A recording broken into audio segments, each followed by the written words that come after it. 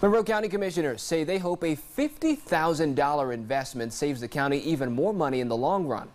They're putting new stretchers inside ambulances across the county. One paramedic tells me the new equipment will keep not only the occupants safe, but the staff inside as well. An empty firehouse isn't unusual in Monroe County.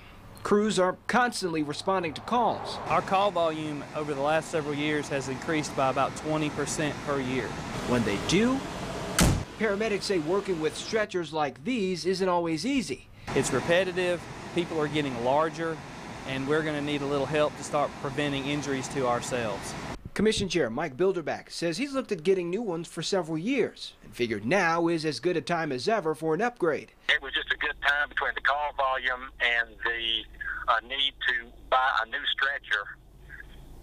It's time to do it. This is just a solid investment for both the EMS worker and then the safety of the patient. Matthew Perry, who wears multiple hats for the county, including paramedic, tells me when crews lift patients up with the manual stretcher, it can cause back problems or worse.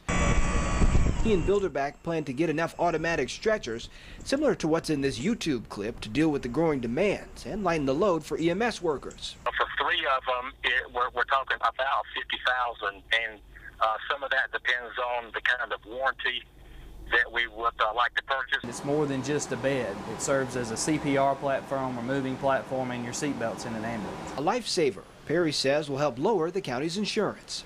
All of them have solid data on workers' comp related injuries and claims and how it saves workers in the long term post purchasing one of these stretchers. As of now, Bilderback says they haven't had many crew members call out because of work-related injuries, but he wants to make sure they make the investment as a precaution. He and commissioners are set to approve the purchase at their next meeting.